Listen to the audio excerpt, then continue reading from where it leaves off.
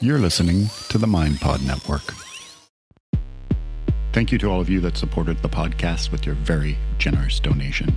And of course, you can always support the podcast by using the Amazon portal to buy your stuff, or head on over to iTunes and leave this podcast a review or a rating. Thank you so much.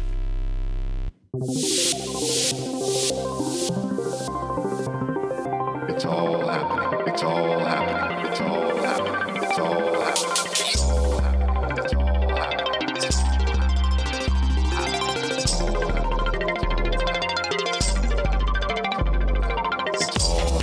It's all happening. It's all happening. It's all happening. It's all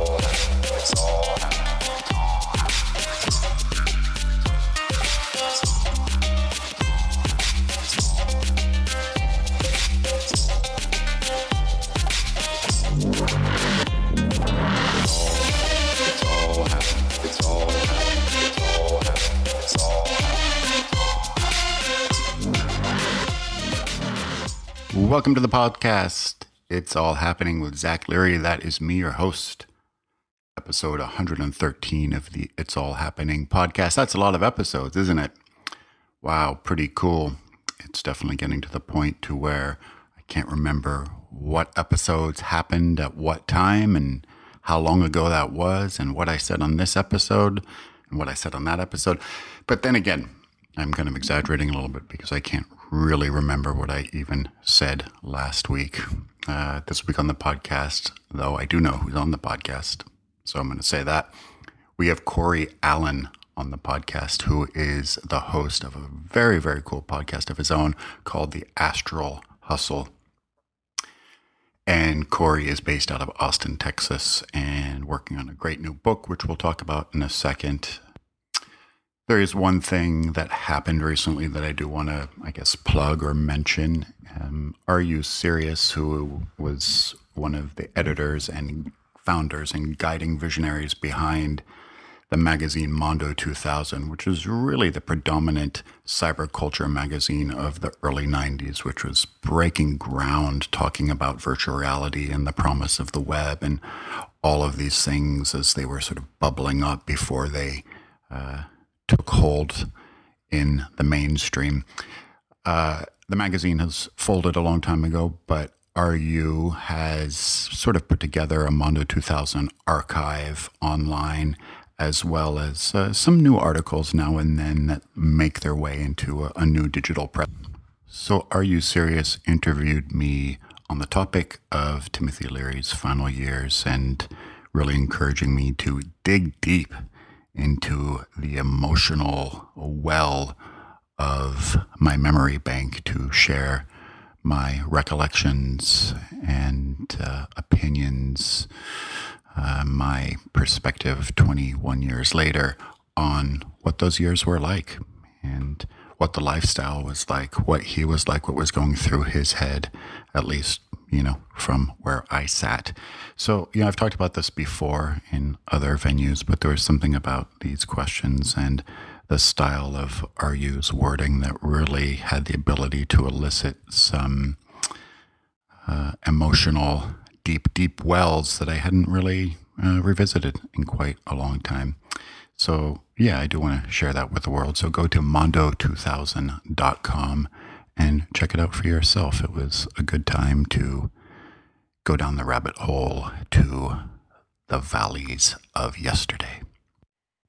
Before we get into the podcast with Cory Allen, we're going to spend a few minutes talking about the meteoric rise and influence of Jordan Peterson.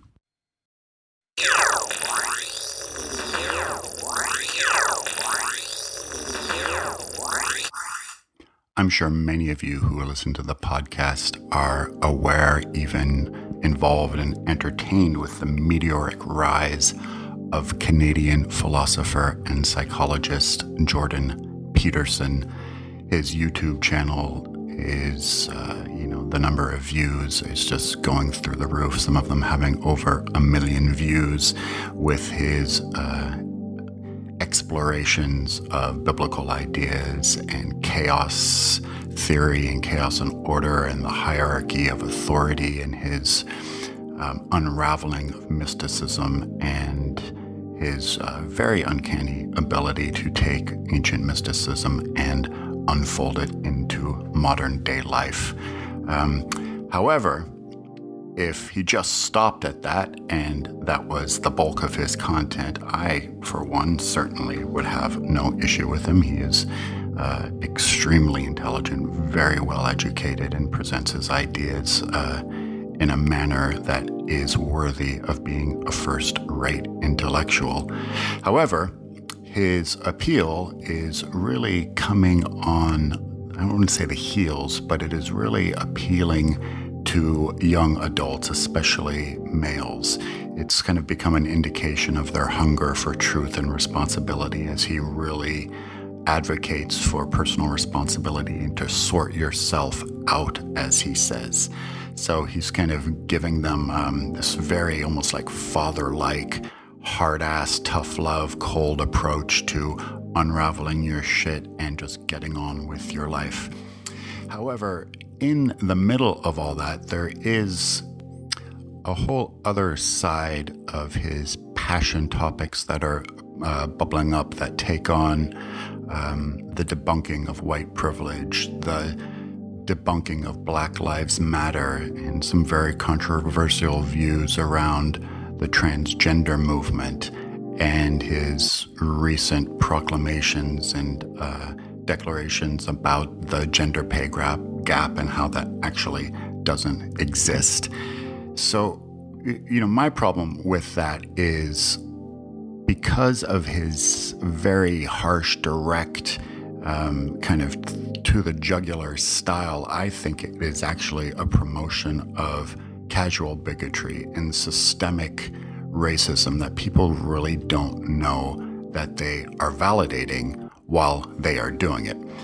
Because all of these minority groups, of all of these, subcultures that are fighting for equal rights, they have a hard enough time as it is. Why do we need an intellectual of such superior ability to take down Black Lives Matter and the transgender movement, and to spend time debunking white privilege? What good does that do our society to make it even more challenging for the underprivileged to find an equal voice? To me, that is not a character of disruption. He is not being an agent of disruption. He is being more of the same. So my good friend Sita Ramdas wrote a very, very fantastic blog piece on his website that articulated many of my opinions much better than I could. So I'm going to read just a little bit of it. In the video, Jordan Peterson debunks white privilege. He states, "I can't quite figure out why the postmodernists have made the canonical distinctions they've made. Race, ethnicity, sexual proclivity, gender identity. Those are 4 dimensions along which people vary. But there is a very large number of dimensions along which people vary. There are an infinite number of dimensions. So the postmodern question is, why would you privilege some of those distinctions over others?" Here he's not making any real arguments of merit. He's simply using pseudo-intellectual lines of logic to obfuscate what should be plainly clear. These distinctions are 4 of the primary ways that we discriminate and oppress in our culture. This is not a philosophical abstraction. For people of color, women, and members of the LGBTQIA community, this is a daily reality. So what he calls identity politics is a needed remedy to a system that unfairly privileges whiteness, maleness, middle and upper classness, etc., etc. So I'll post the link for that blog in the post on the website for this episode. I certainly don't want to vilify Jordan Peterson. I don't think he is the enemy, but I do encourage everyone to kind of take a 360 view of the message that he is disseminating out into the public and decide for yourself if it's healthy and productive or not. So this week on the podcast, Cory Allen. He's writing a book called Now is the Way, which will be out this time next year. And we talked a lot about his process for the book and a lot of the topics that he is exploring while writing it. Cory is a wonderful mind. He is what I like to call a practical spiritualist. There's a saying within the 12-step community, if it's not practical, it's not spiritual. And I think Cory is a real embodiment of that. He distills meditation and the importance of meditation and the practice of meditation and how it can affect your life in a positive way and thus change your outlook and your perception of the world at large. He does it in a way that really makes sense, I think, for almost anyone. And I really enjoyed having him as a guest on the show. And I hope we could do more of these exchanges. He was a wonderful conversationalist. And check out his podcast too, The Astral Hustle, also part of the MindPod Network. So here we go.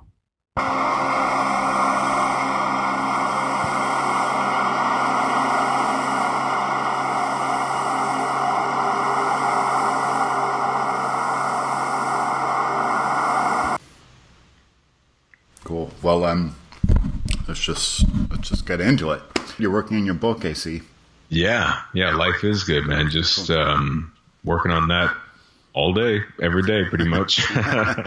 It's crazy, man, how the pitch is like, I don't know, 50% or 60% of the whole sale. You know, so weird. It is, but at first I was just artistically a little like, ugh, all right, I hate this part of it. But the more I thought about it, the more I realized, you know what, this is really, however you want to dress it up. Like if you take a step back and look at it, this is really a business proposal. Yeah. Because there's this big company that is going to give you a lot of money and they want to make sure that they have a successful business relationship with you. And I get that. I totally get it. And I think once I started looking at it like that, I was like, all right, well, let's do this right. And I really went what I feel was the maximum amount of everything I could have put into my proposal. I put into it. Yeah. And also these days with the climate of publishing, because putting yourself out there to support a book's success is a very different, it's a very different animal than it was in the past, because there are so many different media opportunities between, podcasting, like what we do. I mean, we have authors on our podcasts, and television and print and, kind of the savviness. And I think sort of like it's much more important than it's ever been. It's very, very hard to be like especially in the nonfiction genre segment like we are. I mean, you can't be a Thomas Pynchon and just disappear in Canada and and mail in. You can't. Totally. Yeah. It's weird how you have to I don't know. You have to get out there and like tap dance for everybody and make your profile and like your persona known in this strange way. And it's kind of weird, man, is that like followers, in quotes on social media or podcast download numbers and stuff like that they have such an impact on what a publisher is willing to or the scale in which they're willing to work with you, whenever so much of that stuff does not translate directly to engagement. You look at web pages or Facebook pages or whatever that have 2 million followers, and then they have maybe 50 likes on a post or 3 likes on a post. It's like, wow, those numbers are so skewed, and it's all about engagement, Well, but that's a very telltale sign for people who buy likes as well. Right. Right. That's one of the saddest things to me, man, is whenever you look at somebody's like Instagram and they have 80,000 followers, but then like 1 like or 2 likes per post, and all the comments are like, great page, thanks for the content, like stuff like that, where it's like, dang, it hurts, man. It hurts seeing that. Just be yourself, dude. So tell us about your book. Yeah, sure thing. So basically it's called Now is the Way, and it is not a collection of new age platitudes. It is a look at the fact that, based on the way that the human has evolved and intersected with technology and the amount of static that it is in our lives, nowadays with internet and with our hyperconnectivity, that in combination with the fact that we're dealing with the evolutionary hangovers right now. We're fresh out of the jungle. We're figuring out as sapiens how to deal with modern life still and civilization, all these things. Basically, we never get a chance to actually live our lives because we have so much noise and clutter in our heads that's keeping us separated from our own experience in a lot of ways. And so this book is basically based on my own experiences, how to get that static out of your mind so that you can actually live your life. But that static that is in your mind, and I agree, and I am also I don't want to say a victim of that static, but because I don't believe in victimhood, but sure, that static is in my consciousness a lot of the time. I've been using some kind of device or computer every day since 1983, it's morphed into my DNA that makes up myself. But do you also acknowledge at the same time, like helping people to get rid of that static and actually live their lives? There is no going back, though. I mean, that static or, the inclusion of or participation with this sort of, technological, I guess, dimension that has accompanied the human experience. I mean, there's no way to really shut it down at this point. Oh, absolutely. It's all about realizing it's there and then figuring out how to manage it as best as you can and work with it. And in the process, gain a perspective on yourself. I'm kind of sneaky in the book in that, through my own suffering over the last, 20 years or so, figuring out the ways that I think are necessary or what I see as the most beneficial and helpful ways to gain that perspective of the self.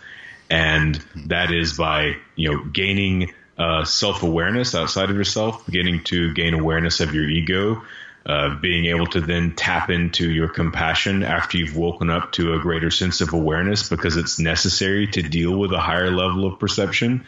And then some tools around mindfulness and meditation, and then, ways on how to actually be comfortable with yourself. It's one of these things that people don't often talk about. It's like people are not comfortable with who they are, man. Yeah.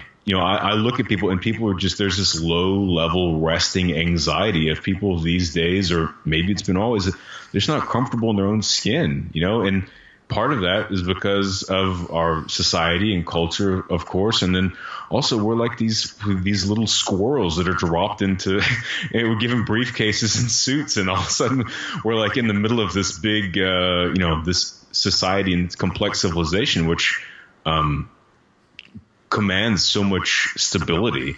Yeah. And, it's hard, man. It's hard. And so I go into that, and then I, also go into that everyone else is all good too. It's because one of the, those are two of the chapter titles right now is "You're Golden," and then the next one is "Everyone Else is Golden Too," because that's a big part of people's inability to just relax and let go and be comfortable themselves is through a defense mechanism. They try and identify the shortcomings and ways to become cagey with others to create a sense of hierarchical placement of themselves, hiring other people to feel comfortable. So it's look, you're all good. Everyone else is all good. Everybody relax. Well, I feel with it's, and God, so many things with you just said there, but this disconnect between people being comfortable with themselves, yet portraying this image, especially in social media, that everything is all good. And then you sort of create this little micro ecosystem of, your projection of how Zach Larry is going to be portrayed to the world with my 11,000 Facebook followers and, and my Instagram, and then it's kind of like you create this kind of this crafted, selective narrative for how you're presenting yourself to the world. And most people do it in a way that excludes the mess. Like social media is just about like how smart you are, how pretty you are, and sounds kind of like a dig, but like how hot you are, if you're sort of like a self-styled Instagram model, and there's no mess. There's nothing wrong on social media. Everything's fantastic, And that, I mean, did you, in writing your book, are you kind of uncovering some of like the disconnect there? Like what, I mean, I just feel like it's a profound problem. Oh, absolutely, man. Yeah. I mean, it's not just on social media, but just in life, because people do that personally. If you are having, people don't not feeling comfortable with themselves, people try and shroud like what they're feeling and can't even, you get to a point where, because we are a tribal culture that wants to be included, we don't want to be alienated from the collective because, ultimately it is necessary for our survival. And so on a genetic level, we have signals coming from our DNA telling us like, be a part of the group because then you can survive and then you can procreate. And that's ultimately our function as far as organisms. But so we shroud our vulnerabilities because we think that it might make us, susceptible to attacks or to exclusion or something like that. And so what ends up happening is that like people get around their best friends and whenever they have a problem, they might talk about surface level stuff that doesn't really have any effect on their life, but to actually share aspects of ourselves with each other and to know how to be comfortable with what we're feeling, like in real life situations, and how to listen to what we're feeling and to actually share it and begin to work with it is like this thing that people just don't really do too much. And I think that if you can begin to be comfortable with what you're feeling, be able to acknowledge the fact that you are suffering or you are uncomfortable or something, that allows you to let go of that veneer way of living of just like, hey, I have to act like everything's all good all the time. And I have to portray this curated narrative online of how everything is always rosy and the light is always hitting, the bone structure of my face just perfectly. It's like you just get out of all that. And it's like get out of playing the human game to where you can really just be yourself and not worry about that. And I do address something that I think is critical in this bizarre irony. One of the many of the human experience is that like everyone goes around trying to portray their idea or put forward their idea of what is going to be affable and looked at as cool and sexy and successful and all this stuff. But that idea is a subjective understanding of what all of those things mean. And so what we're doing is we have our subjective understanding of what all of those things mean, and we're trying to portray them in a way that will speak to the subjective understanding of everyone who's looking at that stuff. So really, we're all just like a million miles away from actually being authentic. And the irony is that the people who everyone actually finds interesting and actually finds worth paying attention to is people who are themselves, and they don't play that the game of trying to portray all these symbols, and they just are comfortable with who they are. Do you? Yes, I mean there's you're right, and I think the people, even if I don't agree with them, I mean you could even possibly make the case for that with Donald Trump. I mean I haven't really thought about it, but he is authentic. Like, I think he's a terrible person, but I think he is kind of authentic in his terribleness, and it does rise to the top. But do you think, from an evolutionary standpoint or a historical standpoint, maybe kind of looking at the last 200 or 300 years, I mean, I really like to look at, and my book deals with this subject a lot, is sort of looking at our relationship with the world around us and technology and ourselves in the context of just pre-industrial revolution. just as things were really starting to change from kind of a dark medieval feudal age and post-agrarian age into sort of what we now refer to as the modern world. But I suspect that, say, 200 or 300 years ago, like I just watched John Adams, the HBO miniseries about John Adams and revolutionary America, which I love. I love that time period. For some reason, I feel people didn't have these problems then. I think this is a schism of the modern age. I think that people, like, you know, the average person 200 or 300 years ago, they were sort of very comfortable in their role and being present in that reality. And, you know, I'm a farmer. That's what I do, and I'm proud of it, and I take care of my family, and, you know, I'm present and polite to the person that kind of crosses my path and delivers the news that the British are trampling on Concord or something, you know. Right. I just feel like it was a simpler time, and then the static, as you refer to it, of the modern age has really created this kind of discourse, or this just friction, and this what's the word I'm looking for? Just this kind of this schism and this dissonance. I mean, with our relationship with ourselves that hasn't always been there. Oh, absolutely, man. Yeah, I mean, you look at, like, as far as the, you know, Industrial Revolution era, there's, from the time the first paved road was paved 200 years ago in Bristol to the time, you know, where the first iPhone was invented was 2.5 lifetimes. Yeah. You know, 2.5 generations. We went from the first paved road to the iPhone.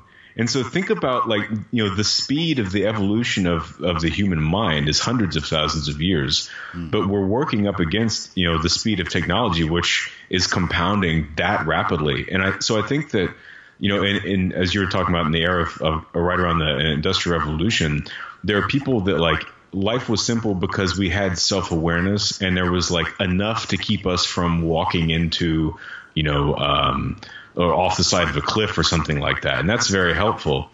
But the problem is that, you know, and things were simple in the fact that we had tasks, there were things that needed to be done. And I think that the connectivity of society was such that everyone had enough of a workload and to do their part that it all sort of seemed to work.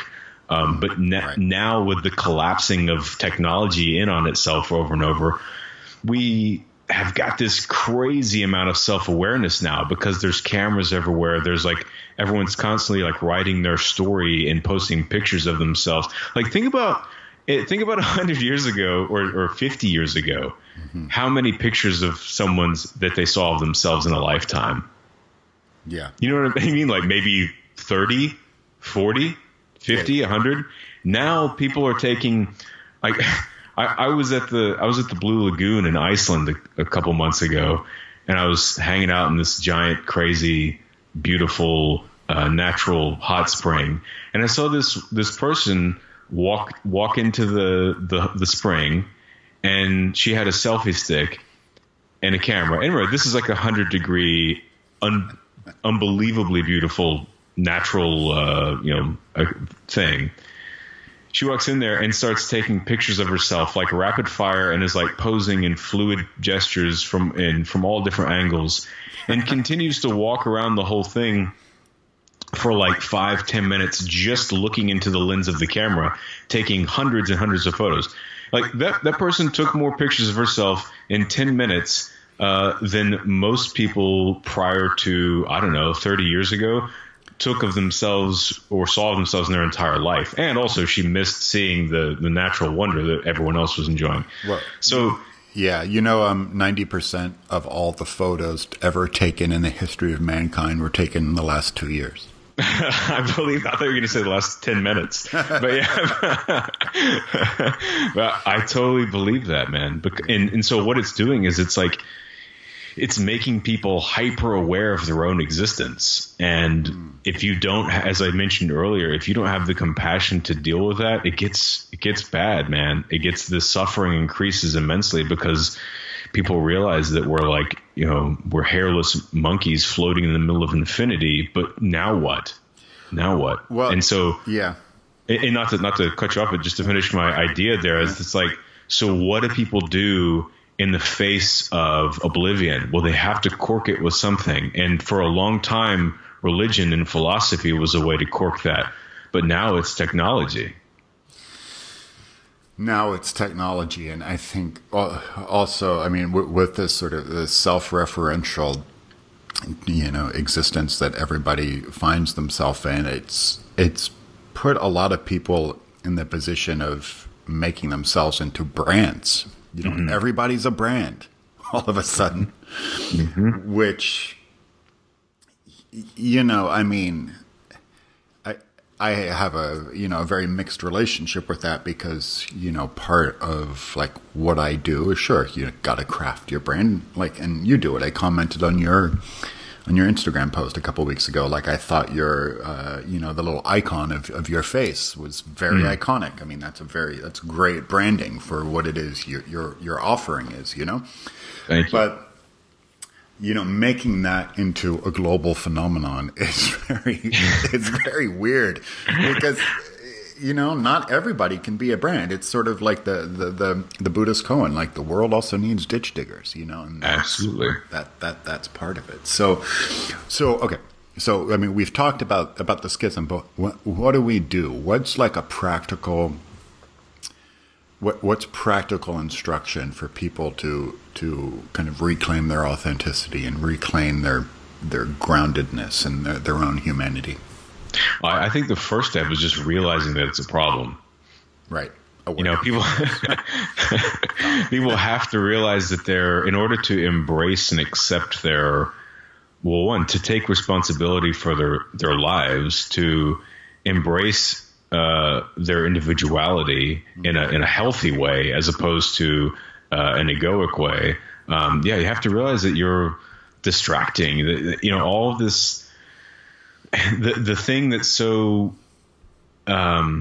tempting and so tricky about what we're experiencing now is the fact that, like, from every angle you can rationalize the behavior, and that's what's really tough about it, is because people can post a million pictures of themselves on the internet and say, oh no, it's just cool. I like sharing my life with people, and everyone buys it. It's like, no, you're like some people. If I see their Instagram and I look at their pictures of themselves, I'm like, I get this weird feeling that the way that they're looking into the lens of the camera, it's like the same look on their face is like a child looking at their parent, like dying for their attention. Like, please look at me, father, or please look at me, mother.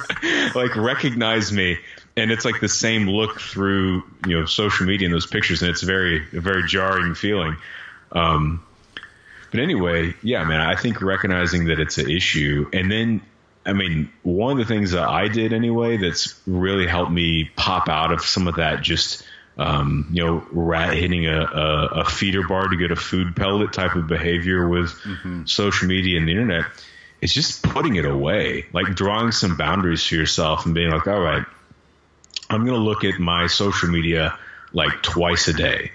Or when you get home at night, like, take your phone and go put it in the other room. Just leave it there. And like, it's sort of like with whenever you begin trying to meditate for the first time, everyone gets the fidgets because they're not used to just sitting there without an insane amount of input. Sit and do nothing for 20 minutes. That's what I tell people who come to me. That's where we start. Just sit and do nothing for 20 minutes. Forget trying to be the Buddha. Forget trying to, repeat a mantra 108 times. Let's just put the device away and sit still for 20 minutes. And absolutely, so many people can't do it. Absolutely. And so once you get over the fidgets, you just have to kind of continue trying that for a few times, and you get used to not messing with anything. But in the same way that your hands get used to not always fidgeting with a phone or the Netflix remote or whatever it might be, and you can just sit there and be a person in the world without fooling with something. The body and the mind is connected. It's like when your hands and your body gets used to resting and just simply being, your mind also doesn't need things to fidget with as much either. And a clarity begins to emerge, because you can actually think for once, because the flow of your mind is not being hijacked by the noise of the external world. Right. So, yeah, I mean, and a lot of great suggestions that you put forth there. I mean, one that's really helped me with my sleeping, especially, is I keep my, I don't always do it, but I really try, and when I do, it's successful. My apartment where I live, it's 2 stories, and I keep my smartphone downstairs when I sleep, because I was just finding, if I wake up in the middle of the night for whatever reason, I was like rolling over and scanning through Instagram or just watching something on YouTube, and just how it was kind of disrupting my circadian rhythm, and just kind of always creating the sequence of flashing imagery before my eyes. Is it's kind of like that scene in Clockwork Orange, when he's sitting there with his eyes just being pinned open, and I found that to be very, very, very, very helpful. But I know the practice of meditation, and you're really dialed in with that, and you even have aids to help people with that. Your binaural beats and sound frequencies to help people kind of drop into that space. As generic as a question as it is, and I've noticed, I was looking at your the Astral Hustle, and we share a lot of the same guests, which I've noticed. But I wanted to ask, but in this age that we've done a great job of sort of setting up the imagery and sort of the problems of this age, why do you think meditation is so important today? Because I feel it's more important today than it's ever been. But, I agree. Yeah, but I mean, why do you think so? I think that it's because we're at a time where our neurons are being blasted so hard with so much data, and so much of the amount of advertisement and marketing and social influence and all the stuff that's hitting our brains so much is creating a separation from our experience like never before, our experience of life. And I think that, as far as the idea of happiness goes, whatever that means, I think that happiness is really like human stability with a maximum level of being able to thrive in the expression of your creativity, and have a minimum amount of chaos. And what happens, I think, is that we are all so inundated with chaos because of the way that society had done this weird M. Night Shyamalan twist in the last 5 years even. And so there's so much confusion and delusion happening. It's really, really crazy. Like, the question of reality has become something that people actually argue about. If you look at politics and stuff, like, no, people are, like, facts are now things that people think are opinions. Yeah. It's really insane, man. Which is also kind of appropriate, because, I mean, what is all this anyway? But I get what you're saying.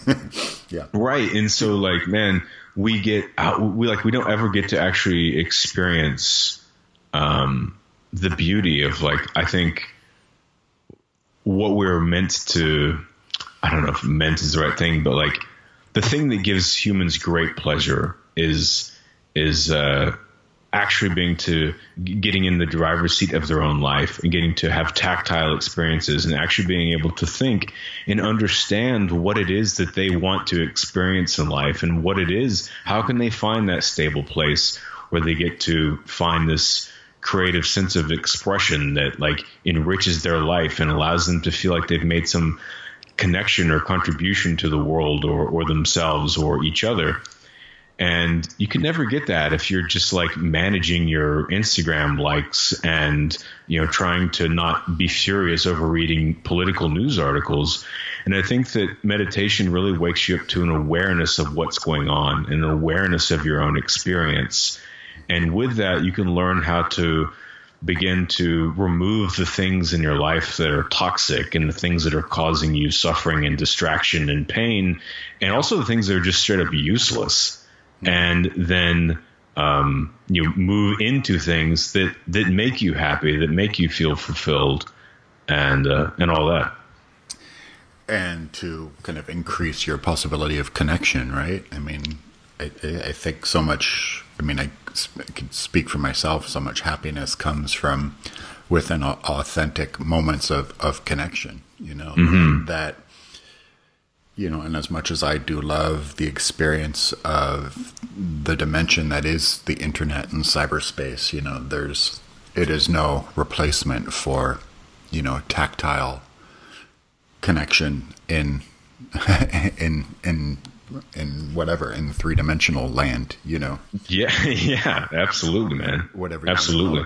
Yeah, and the nature of reality it's so trippy, man, because you can take a very, like, you know, existential / psychedelic view on the whole nature of reality, and it's like, well, you know, and throw in a little bit of like Hindu mysticism, Maya stuff, and it's like, well, you know, what's real anyway? It's all sort of part of this grand illusion, divine play, and here we are in these meat suits spinning on this rock, floating through space. So what the fuck does any of it matter at all? Just try your best to be happy, try your best to be connected. And if Kellyanne Conway's talking about alternative facts, you know, fuck it, they're right. It's all alternative facts, you know. You can take that view, but it is really interesting how to not take that view, how elastic everybody's becoming with, like, the truth. It just feels like it's all just one big con that everybody is aware of and nobody seems to really care about. I agree. Yeah, I agree, man. And oh, hey, look, we agreed. Yeah, like the market and time. Two people on the internet agreed. But yeah, man, like I think that the philosophical viewpoint that you put forward, which I agree with, I think it's fun, but it's just philosophy, and I honestly think it's a way of bypassing reality, because you can look at it's almost like having a deterministic philosophical outlook and then just sort of giving up and being like, well, whatever's going to happen is going to happen, and I can't do anything about it. I agree with that. I do. I just kind of like to play the game as an intellectual, you know, because it's kind of fun, but I do agree. I do. Oh, I love playing the game too, but I think it's also like, I actually noticed over the last year so much of that I intentionally stepped away from talking about, you know, kind of spinning philosophical yarns, because I realized, like, I think this might not be what people need. I think that's like, it's turning into this kind of fun way of delusion where if you just can get off on tangents of talking about, you know, the fact that we're all in the teardrop of some sad alien working in an office somewhere, and that's what, you know, what life is, then well, that's cool, but like, you know, knock on the table in front of you and realize, like, okay, no, this is actually life, and regardless of whatever the philosophical implications of potential of what it might be, what are you doing with what is? Absolutely. I do subscribe to that, and really, you know, you can get out in the whole multiverse tangents all you want and make it, you know, really funny and entertaining. But the reality of it is, like, you know, my sadness is real. Exactly. My pain is real.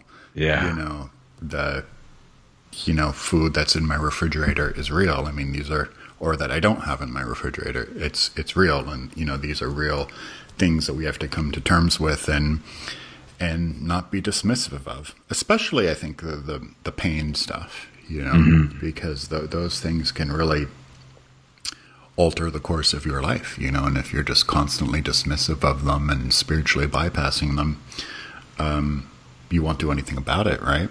That's one of the biggest things that I observe with people, and it's a tough part of being a human. But man, I see people just like getting so caught up into the next obsession and the next obsession and the next obsession, or going deep into one thing so far, because they just don't want to take responsibility for their own lives or accept their pain, acknowledge their pain, and begin to work with it and work through it.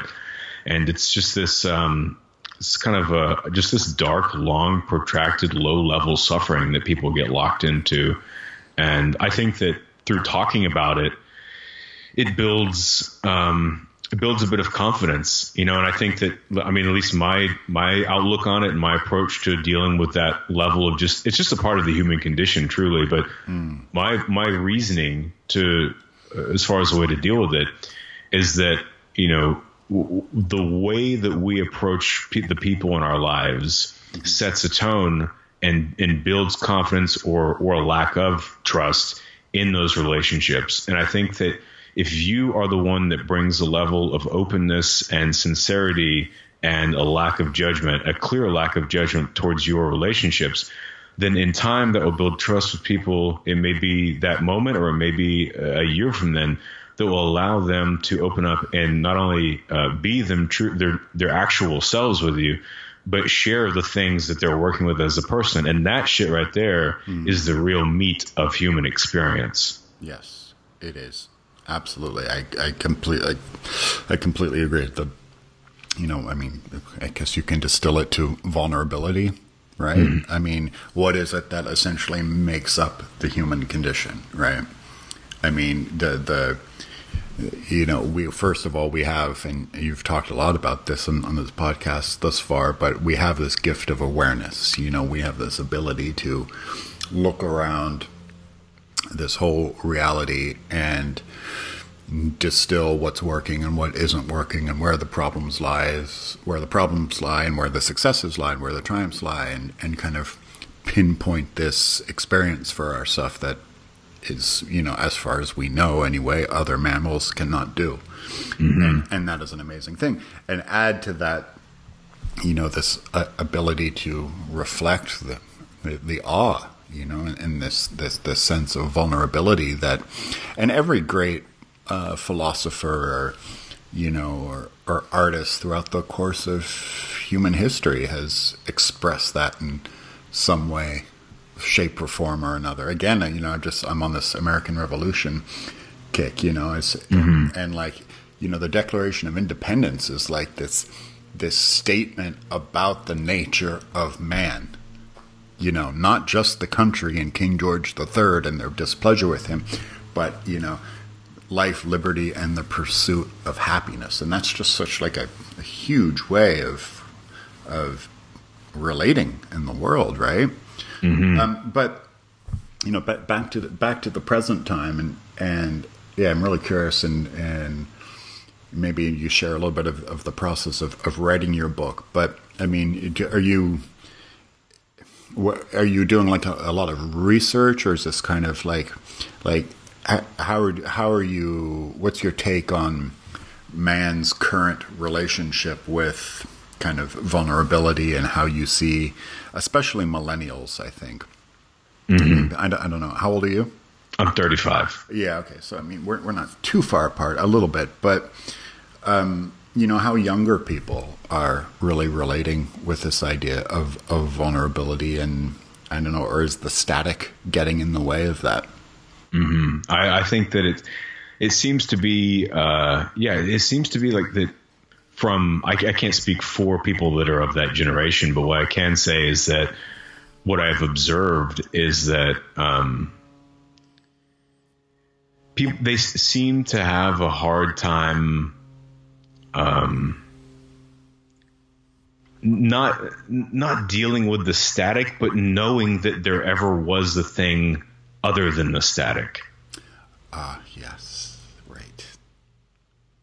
You know, and it's like the internet really started like popping whenever I was probably, I don't know, 15, 16. I mean, it was around before that, but it started happening a lot then. You know, my own experience, I had all of this time to know what it was like to live life without a computer around really, or a cell phone or something like that. And I started doing a lot of, a lot of the experiences and things that I had were in a world prior to the technological interface that we experience today. And I sort of just feel a bit of empathy for people who were born, after that, where all they've ever known is that. And everything has its advantage and its disadvantage, of course. Like, just like you were talking earlier, man, like as far as the human condition goes and our self-awareness, all great joys and all great pains all have a receipt. And the receipt is the balance and the polarity to that thing. And I think that our the deep existential pain that we can feel as humans, having the awareness of our own awareness and our mortality, is balanced by our ability to be able to experience the awe that you were talking about. Yes. And with people who are coming of age now in the internet age, I wonder how that's going to play out.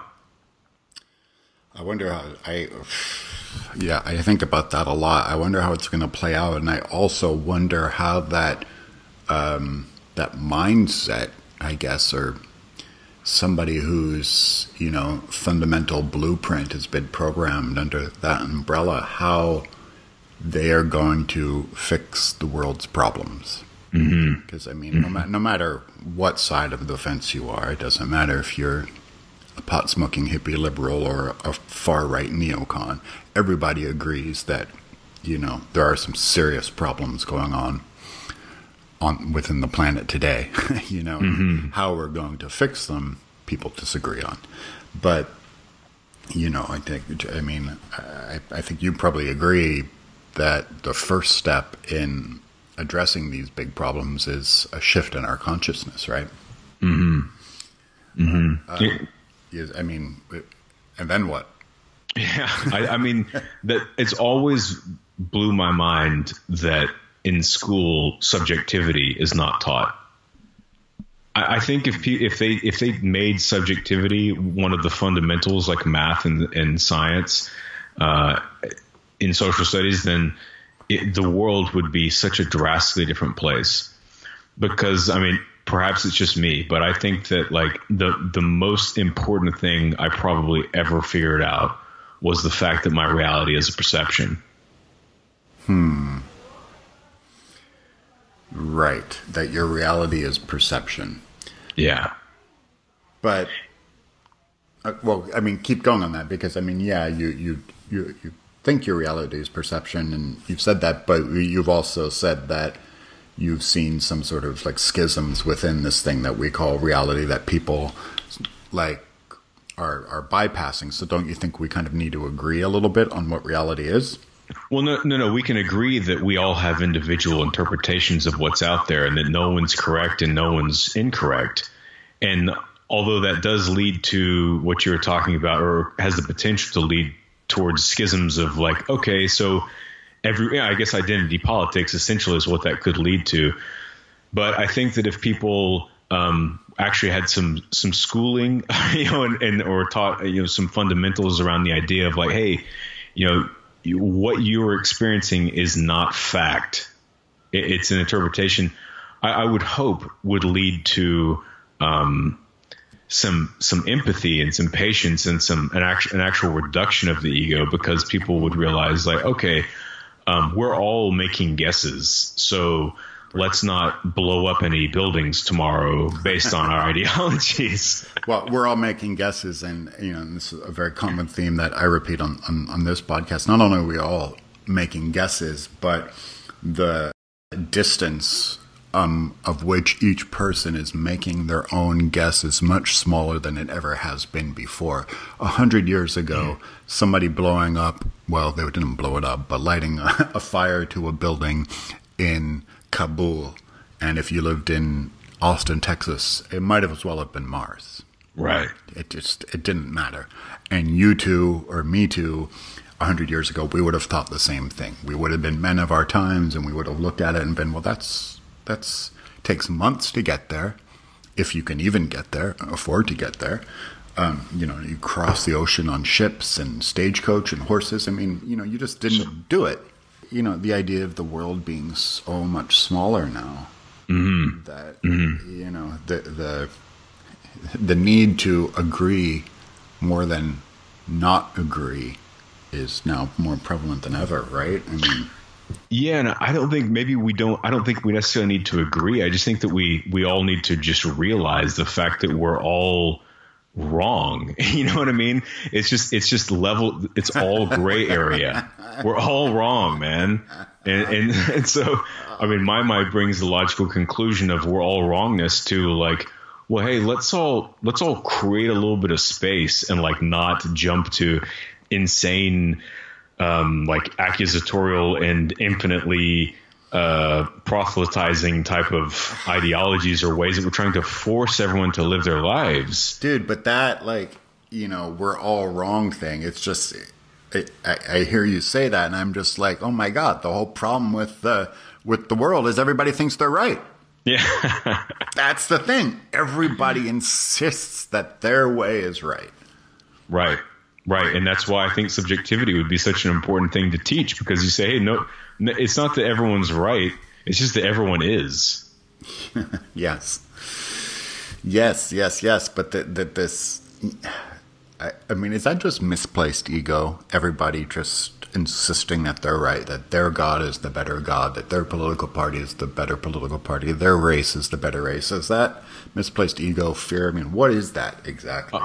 Yeah. No, it's a sort of an accident of our design, I think. It's because our brains are in our heads and we have a sense of self-awareness. We have a consciousness that we feel like is coming out of our heads. So we feel like we are a sun. Our mind is the sun casting light through a dark universe. So each of us do feel like we're the center of the world because our mind is emanating out of our brains. And so to us, it is the center of everything.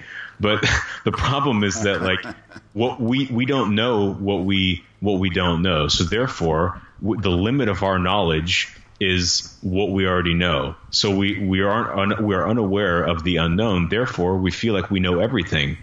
And because the human, our biology, in order to believe that we have the value to procreate as an organism, we have to remain in a stable psychological ecosystem of the self, which enables us to believe that our value is greater than the value of the person next to us.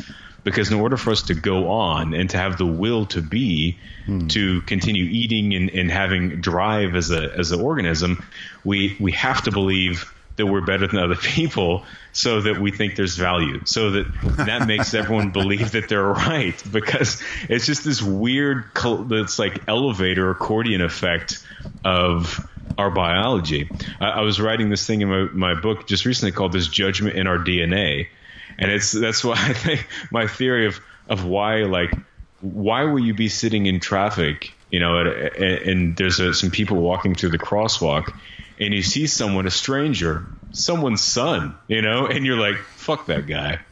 Look at, you know what I mean? It's like, why do we all do that? Why is it in the back of our heads?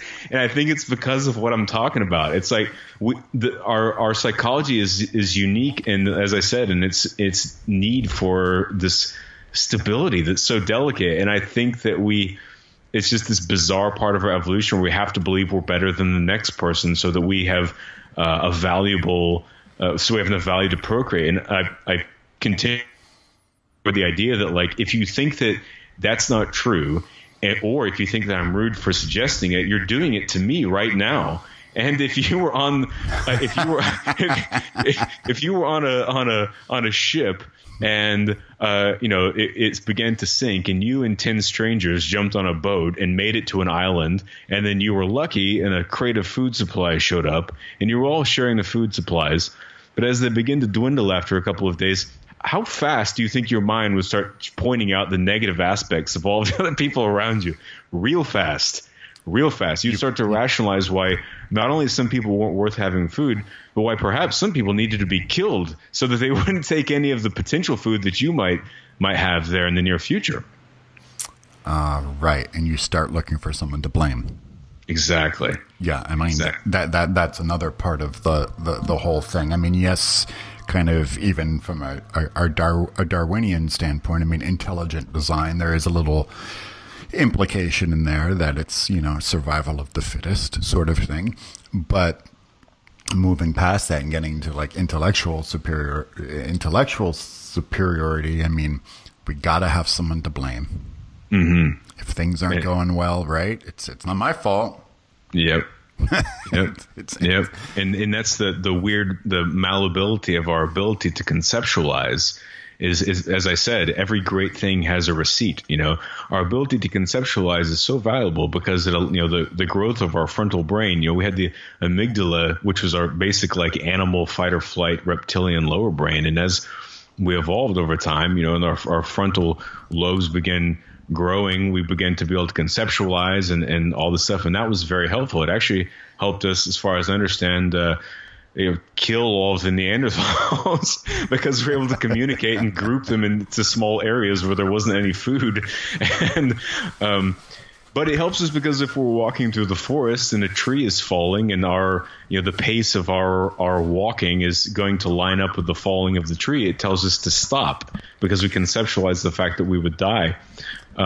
That's helpful in survival. But whenever you get into things like politics, it just makes it where you can create any story that you want and then pack it in there with a whole bunch of fear and conviction and just essentially put your fingers in your ears and talk, and there's nothing that can really be done about it because nowadays, as far as in America, well, for now, no one's cutting your head off for having a polarizing political opinion. So people say whatever they want. Well, and that's kind of a good thing. Have you ever read The Better Angels of Our Nature? No. You'd like that, and you should check it out for it's kind of an exhaustive read. I mean, it's not a simple read, but it's written by this guy named Steven Pinker, and it'd be kind of great for your book, but he just exhaustively unpacks from a historical perspective how we really are living in the most peaceful time ever. Mm-hmm. We look around and it's very easy for us to say, oh my God, we're running around with our heads cut off, and you see all this insanity and Donald Trumpism and it looks insane and we're destroying the planet. But,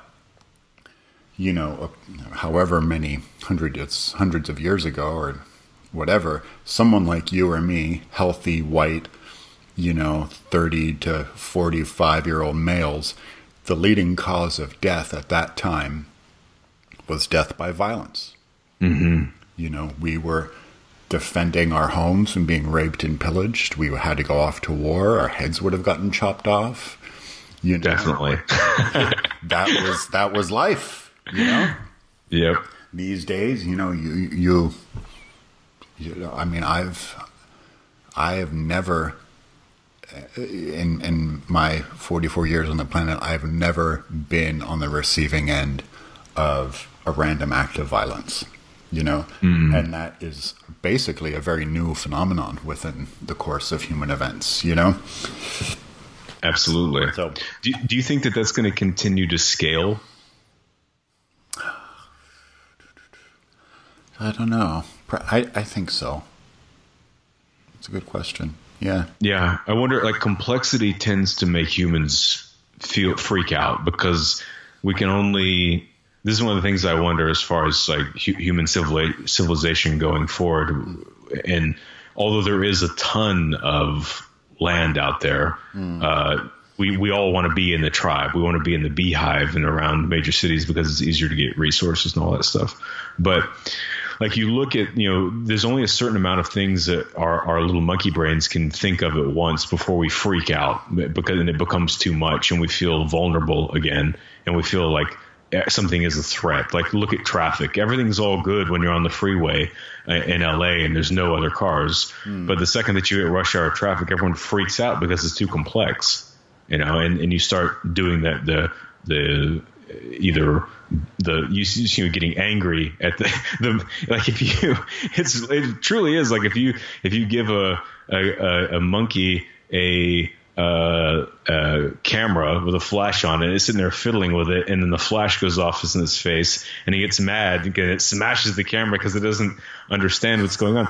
It's essentially the same circuitry working in our brains whenever we're in traffic and someone cuts us off. Monkey wants to smash because we don't understand why they would do that and why they're doing it to us. However, truly, they're not doing it to us. It's just happening. Just as the camera isn't intentionally flashing that monkey in the eyes, it just happened. So complexity frustrates us.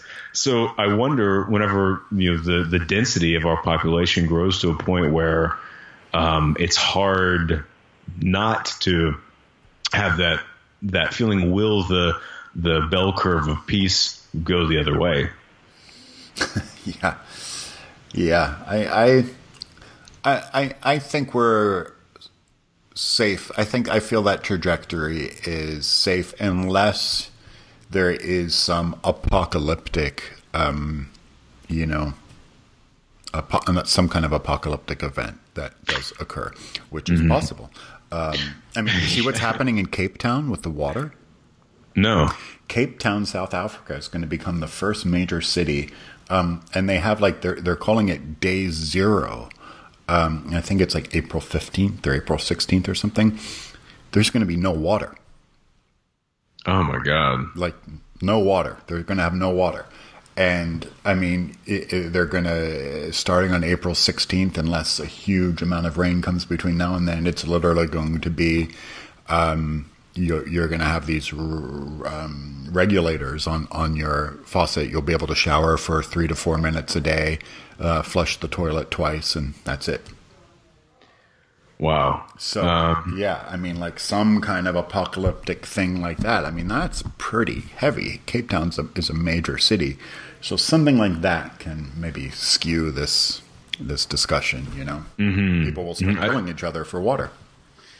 Yes, they will. My little thought experiment about being on the island will become an abrupt reality, unfortunately. So knowing having a general idea of your viewpoint of the current,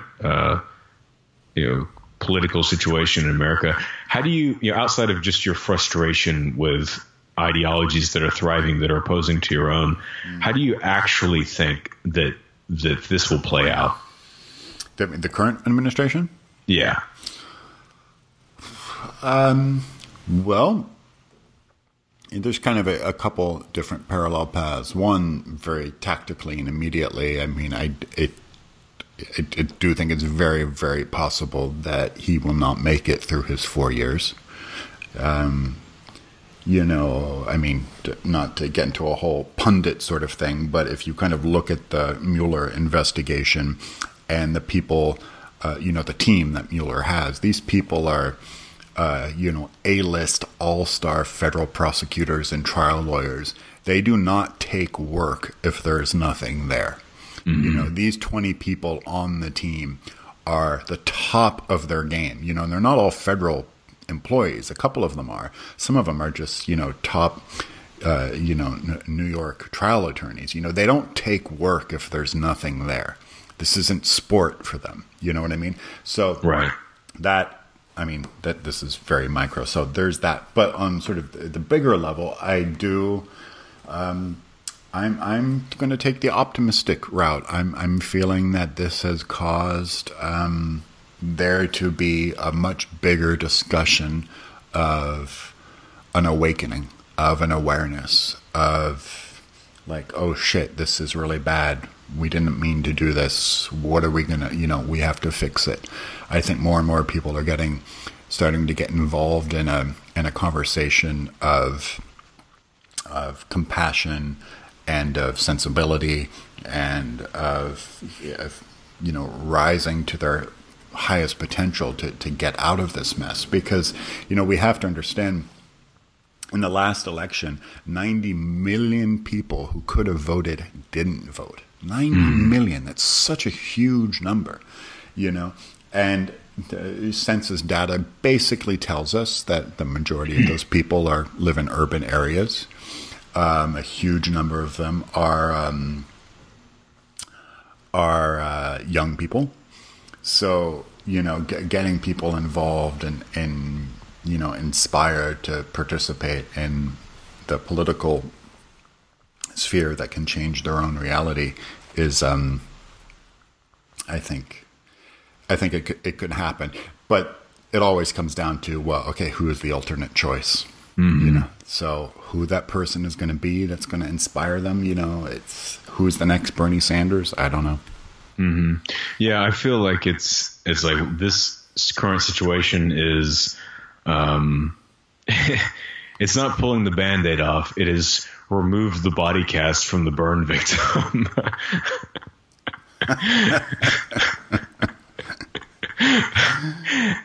And I feel like, yeah, it seems like people are just getting exhausted by the frivolity of everything. Right? It's Yes, just, I agree. it's becoming like the fourth wall is gone, man. It seems like, and I really hope that all of this, the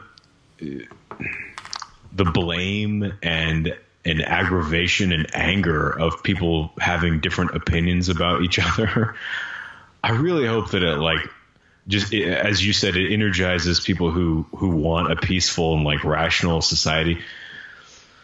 But I really hope that it makes people, I hope that the thing that is beneficial from everything that has been going on is that people recognize the pain and all of the nasty shit that has happened because of it. And it makes them actually have some empathy, in them for other people.